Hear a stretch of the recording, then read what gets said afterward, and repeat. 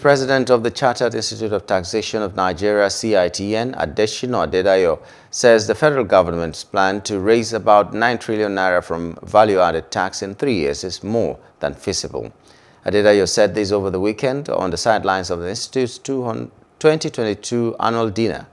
Justice Akadonye tells us more.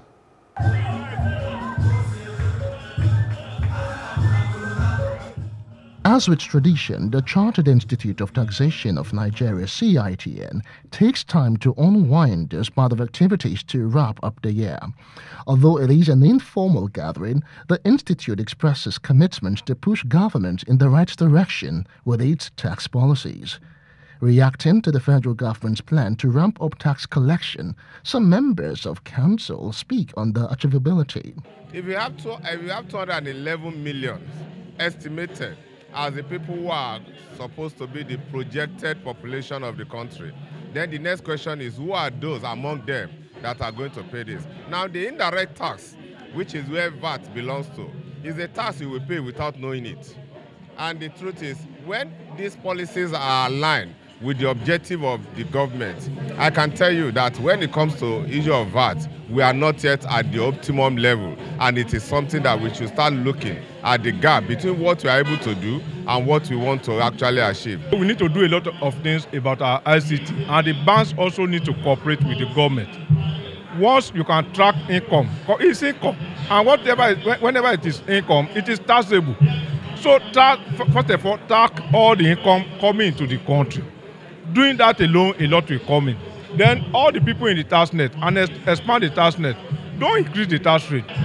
And from VAT in particular, it's a matter of increasing the tax base. And how do we increase the tax base? We need to fully automate our tax collection system. We need to have the database of the eligible taxpayers. Then the transactions being made, once they go through this database, they will surely increase the revenue. The host governor, who was represented by the Commissioner for Finance, Rabiu Olowo, assures that government will continue to make infrastructural development a priority, but however urges residents to play their part. Taxation remains the primary and major source of revenue for government, especially the Lagos State government, to implement all of its programs.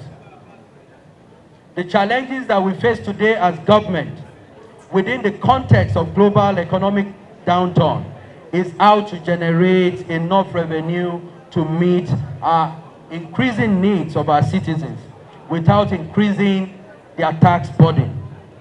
This calls for greater ingenuity on the part of government, especially tax practitioners and professionals. Other issues in the nation's tax base take center stage, including the proposed 20% tax on non-alcoholic beverages. In other clients, you target the harmful products as well as luxury goods. But in Nigeria, why should we target the beverages?